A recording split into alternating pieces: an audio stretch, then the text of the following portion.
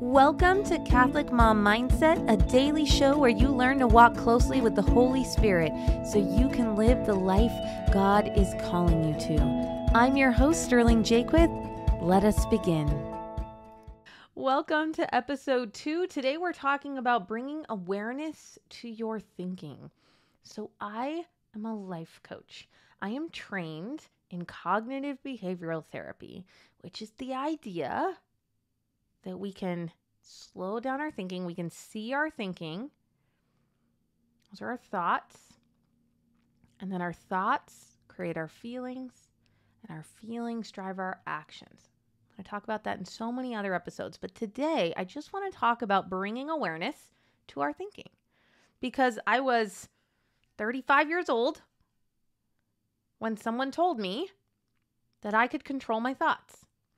I think I had heard things like being grateful was important, but to me, that would be like sitting down and just choosing to think grateful thoughts.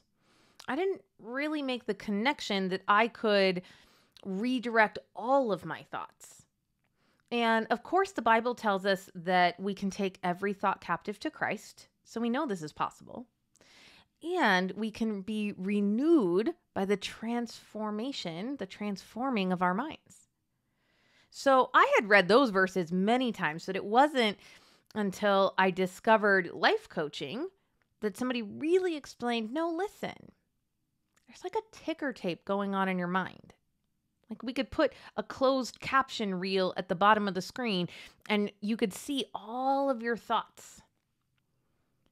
We have 60,000 thoughts in a day. We don't see all of them. Some of them are subconscious, but I'm just talking about all the ones you actually hear in your mind. It's been so fun teaching my kids about this and saying, you know how you hear a voice in your mind sometimes? You hear your own thoughts? Well, sometimes those thoughts are true. And sometimes those thoughts are lies.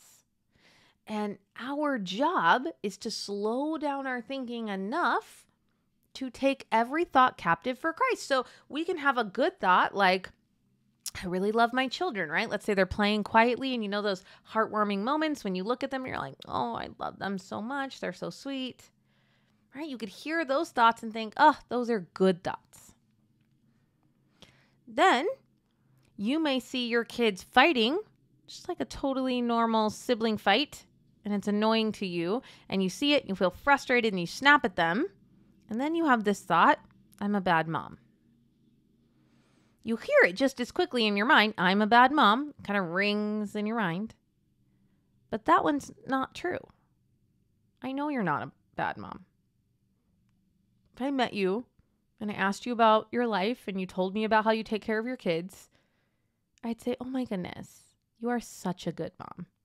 You love those kids so much. You care so much about them. Do such a good job taking care of them. We think a few of our behaviors, like yelling at them sometimes, immediately discredits all the other things that we do. And we think, oh, I'm a bad mom. So we didn't take that thought captive for Christ because Christ is standing there going, hey, kid, that's yours. I don't think that. That thought isn't true. But a lot of us, not only do we have a thought like that isn't true, but then we plant it. We plant it in our mind and we water it. I'm a bad mom. I'm a bad mom. We water it. We make it grow. And when I find a thought that isn't true, I don't really spend any time wondering how that got there. It could be a Cosmo magazine you read one time when you were 17. It could be a movie that you saw. It could be something negative that someone said in your life. It could just be the culture. It could be the devil, right? There are actual demons around who try to trick us into doing things. It doesn't matter where it came from. The point was you grabbed it at some point in time and you planted it in your mind. Some plants some of these thought plants are shallow, and some of them have deep roots. Okay, those are the ones we watered for a long time. Those are usually the ones that we took on as little girls, and we've just been watering them ever since. And so taking every thought captive to Christ is about actively sorting out the thoughts.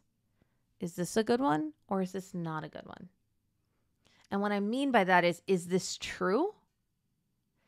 And is it helping me to become a saint? Is it leading me closer to the Lord? Or is it not true? And then there are some thoughts that are true, but it actually doesn't help us to think them. For example, there's always war and famine and poverty and sex trafficking. Those are terrible things. It is true that those things are happening. But if you walked around only thinking about those things, it would create a spirit of fear in you. And God does not call us to live with a spirit of fear. Now, if thinking about child sex trafficking fills you with conviction or motivation, and then you go seek out an organization that's fighting that and you choose to support them and tell other people about them, that's a great thought. I would say keep that one. But if you're watching too much CSI and all of a sudden you think that people are going to kidnap your children and you don't want to go anywhere, I would say, hey, let's not think about that. So today is just about bringing awareness to your thinking. All day, I want you to just notice, what am I thinking right now? If I'm watching that ticker tape, what is it saying? Okay, and I'm just going to leave you with this verse. Take every thought captive to Christ. Okay, take it for him. Either take it and keep it, or take it and throw it in the garbage because it's not of him. All right, you guys, have a blessed day. I hope you enjoyed this episode of Catholic Mom Mindset. To learn more about growing closer to the Holy Spirit, check out our free resources at madeforgreatness.co. Thank you so much for listening and have a blessed day.